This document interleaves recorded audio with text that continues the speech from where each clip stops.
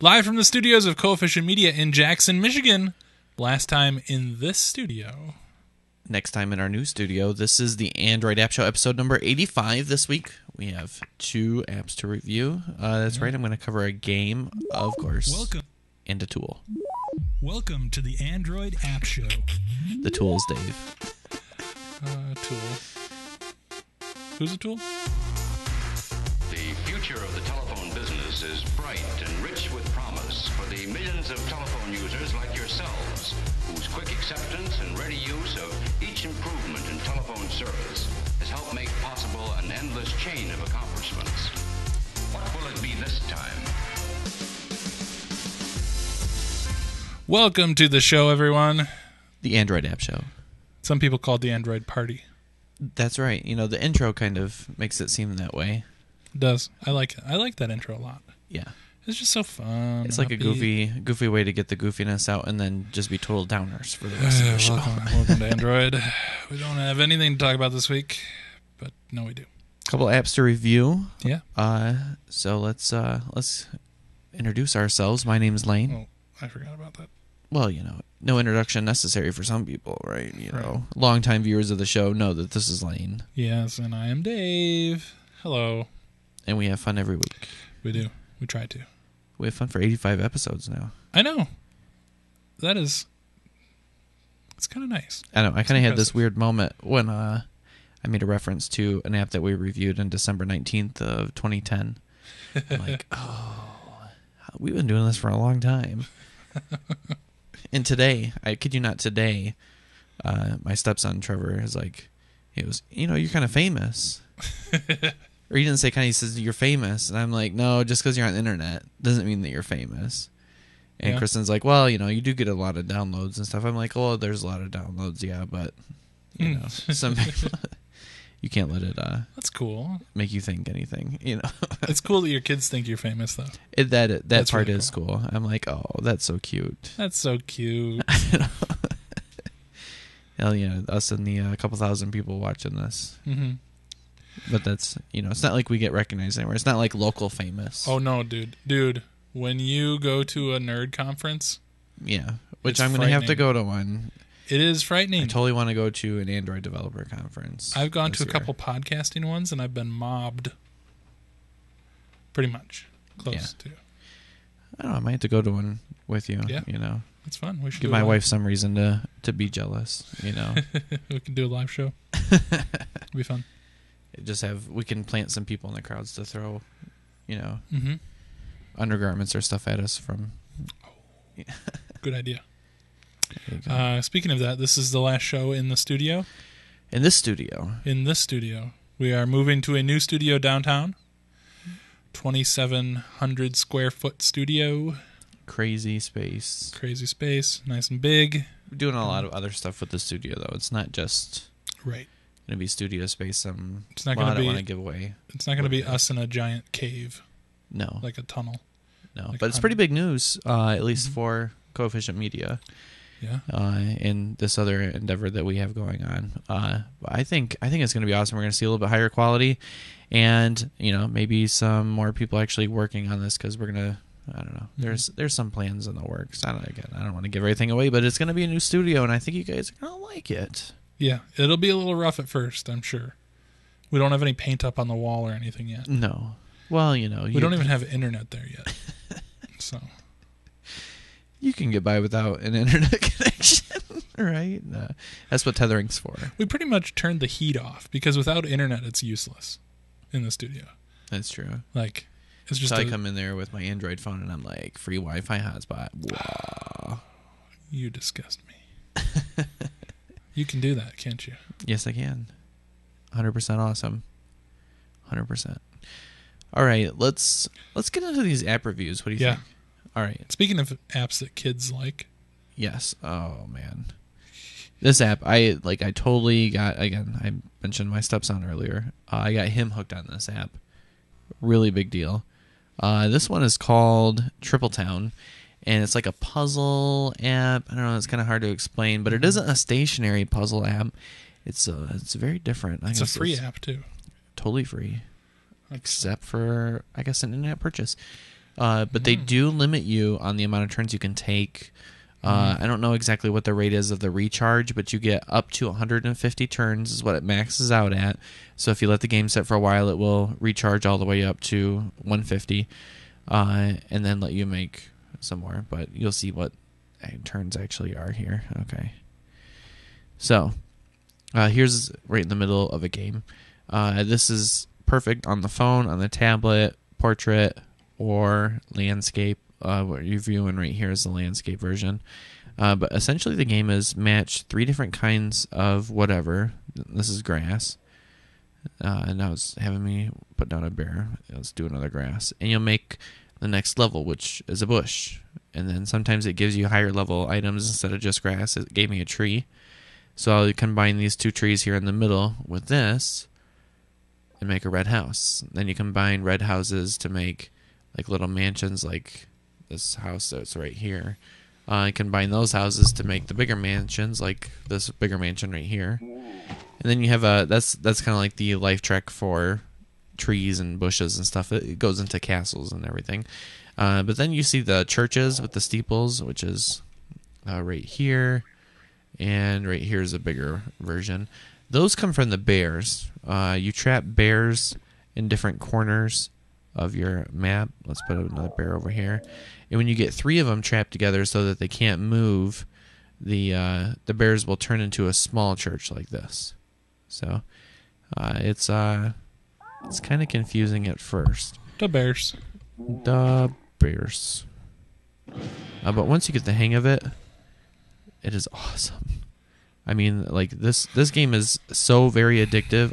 I don't think I've played a game this addictive since Radiant HD, and that was a while ago. Angry Birds. Is it Angry Birds addictive? Yes. Oh boy. And see, the thing about this is, we're gonna see that little pet bear everywhere. Yeah, I mean, this totally looks like the pedo bear. Yeah. But the thing about it is, like, they don't make you buy this app. Yeah. You just you like the sound effects on here? Yeah, it's cool. So like, what exactly do you have to pay for? You are only allowed so many moves and so much time or something? See on the right side, the 4th little box down. Yeah. It says unlimited turns, and it has that little piece of grass there. Yeah. Getting bigger and smaller. It says play some grass. That has a countdown usually that maxes out at 150. And so you only get so many turns, and you have to put the game down.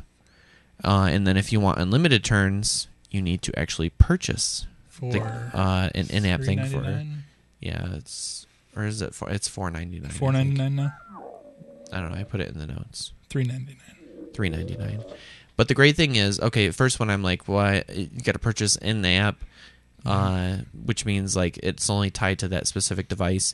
That threw up a red flag right away, because to me that meant that every time you install this app on a different device, you'd have to repurchase the unlimited turns. That's what it means, right? But not on here. You hit the settings little icon. Open Feint. And it'll have an option in here if you haven't used it already. I believe it's right here. That says to install the unlimited turns if you've already purchased it on another device. Beautiful. You hit that, and then it will come back up with the game and just say, yep, you did purchase it on another device, so we're going to go ahead and give it to you for free. That's good. On this one. And guys, if I can, I don't know if the developers are watching, but that is totally called doing the right thing. Yeah. All right, I'm just going to fill this up so I can click to see my rewards, bunch of crap, start a new game. So this is more like what it looks like. It's a far more open field. Uh-huh. And then they want you to just, keep building until you can, build bigger and better things. But it's very awesome. I don't know if did you see when I trapped the bears and I made it into a church? Oh, here's the other missing piece of the puzzle, the crystal. Crystals are like a wild card. They let you combine any 2 things into something else. So I'm going to totally use it to combine these bushes into a tree. Pretty cool stuff. Another crystal. And another red house. Ooh. So, yeah. Pull this up here. I mean, you don't know how many hours I've spent on this game. Sounds like a lot. Yeah. And some of the people, they have ridiculous high scores that I've seen on there. I don't know. I'm sure there's some sort of like a method to how to construct these different things, like where to build the trees to get, the red houses, and then you have to position those red houses to get the bigger houses and everything. Yeah. But I'll let you come up with that. So that's pretty much it for this game, though. It's pretty awesome, and again, I had my stepson's 9, or no, he's 10. He's 10, going on 11, and he had no problems with this whatsoever. He picked up to it pretty quickly. It does have a tutorial when you first start it up that kind of walks you through what the different functions are. But I totally recommend this game. It's called Triple Town, and it is free. So it's free to try. It's like crack. The first hit's free. And then when you get addicted and you want to come back for more, they take it away. Yeah. They say, no. Freaks. Now you got to pay. But at that point, believe me, it is worth paying for. I love this game. Cool.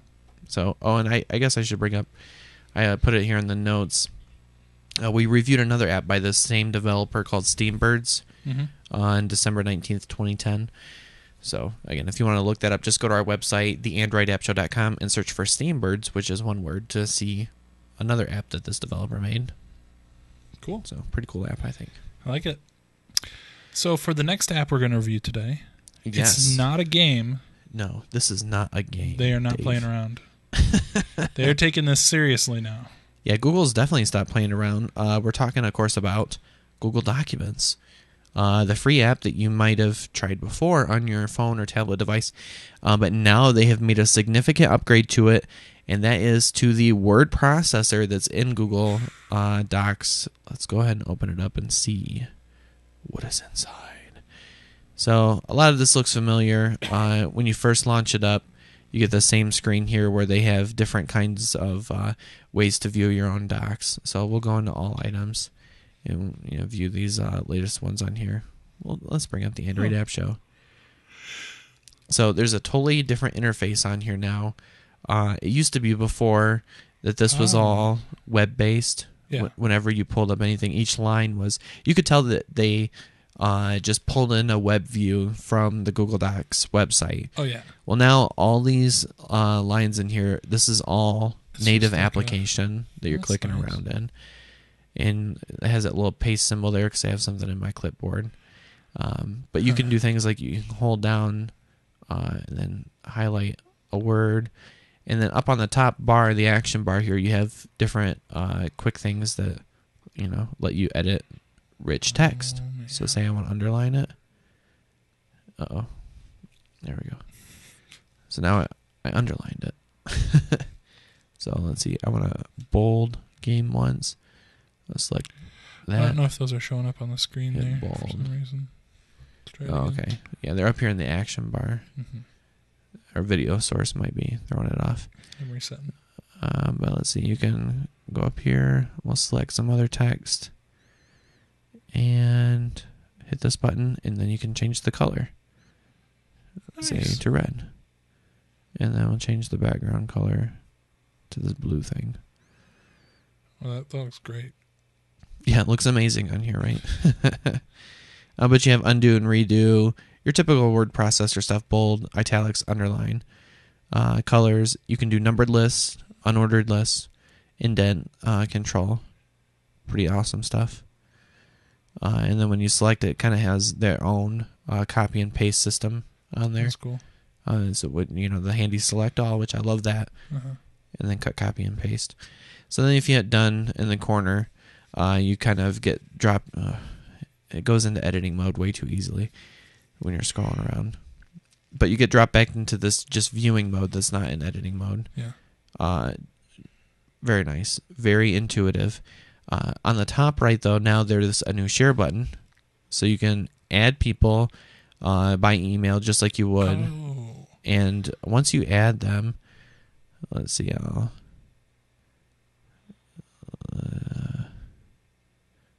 I'll start typing. I should be able to type there. Yeah. Maybe you're just underneath David. So I'll add you. You can choose whether they can edit or just view. And it automatically puts that out. That's nice. So I can go back to the main list here. Can you change like if the document is public or private or blah blah blah blah blah? I'm not sure. Let me share a link to it, that kind of stuff. Share, make offline, send more. No. Uh-oh. Oop. Yeah, sorry, that's the cable coming undone, folks. Dongle. But yeah, it doesn't look like it, it has the settings for public and private on here. But you can share it to individual people. And to me, that's the big thing. And this whole, the styling of text, doing bullets, you can do some pretty powerful word processing. That's cool. And it's not some hacked way to sync up with Google Docs. This is the real thing. It's not that silly one-line editing web version thing. That was crazy. Yeah, that was always crazy. The unfortunate thing, though, is this only works with with documents. There we go, losing the input again. Yeah. Only works with documents, doesn't work with spreadsheets. Spreadsheets are still, I just keep bumping it, is what the problem is, sorry. Spreadsheets are still web-based. You can create documents from photos or documents from some image in your gallery, but there's nothing you can do with presentations on here. So hopefully they'll come out with another update soon that lets you tinker with presentations. But for now, I don't know. I guess I can accept having only an awesome word processor and not an awesome other stuff, because they're working on it. Baby steps, Lane. Baby steps. Indeed. So Google Docs, this stuff can't be beat. It's free. And again, the word processor now, totally awesome. Syncs right up. You can edit with more than one person. And it's native. Come on. You can't be native. It's totally kicking the butt of all this web view stuff going around. I like it. So those are the reviews for the show this week. Cool. It was a good show. I think so. I'm pretty excited about it. That's pretty much all that we have to talk about this week. No other news at all. No, there's some big iPad stuff coming out. There's some patent news, and everybody's talking about Jelly Bean, but come on. Yeah. I don't know. Jelly Beans, I don't think it's going to be 5.0, but it's probably going to be 4 point something. 4.9. Yeah. 4.8. No, probably 4.1 or 4.5. 4.5. But we'll see. We'll see. Jelly Bean S. It's hard to speculate. 4.S. Yeah. It will be interesting to see, though, if they introduce a new platform with Jelly Bean. But we'll see. Some people are talking about watches officially supported by Jelly Bean. Because it's smaller. Yeah. Like a Jelly Bean. Yeah. Yeah. Huh. Maybe that's all speculation. A pill that you can just take. Yeah. Oh, like the iPhone on Futurama. Yeah. I love that. You've seen that, right? Yeah. I love it. That's totally where we're going. And I would stand in line for that iPhone. To not have to wipe off a screen anymore. Yeah, there goes my ringtone. All right. He didn't hit his phone, ladies and gentlemen. If you want to follow us on Twitter, it is twitter.com/Android App Show. We're tweeting up stuff sometimes, but you can ask us questions there. That's more important. Yeah. Get in contact with us, and we do respond. We do. So. And if you want to watch some of our videos, you can go to our website or you can go to YouTube. And that's just youtube.com/theandroidappshow. You can subscribe on YouTube also and get those right to your YouTube account, whatever box thing that they have on there. And as always, we are a member of the Blueberry Podcast Network. Blueberry is kind of like professional/amateur podcasters who are really interested in what they do, like we are, but we all do different things. So if you want to find out some other stuff that you might be interested in, blueberry.com with no ease. No ease. Super cool like that. Yeah. Yeah. So thanks for joining us, everybody, and it was a great week. We got a lot of cool stuff planned for next week, too. Oh yes, big time in the new studio. Next time in the new studio. We'll see if we can get all this stuff together. I'm a little frightened. That's gonna be fun. Oh wow. We should be taking bets on how much stuff will break trying to get it over there. Ooh, I don't want to bet on that. We've had this thing set up for like almost 2 years the way it is. We'll be blowing a lot of dust off a lot of stuff to move. Oh well, progress. New studio. Yeah. Then we will have to buy new equipment. Yay. Ay, ay, ay. You like that ringtone?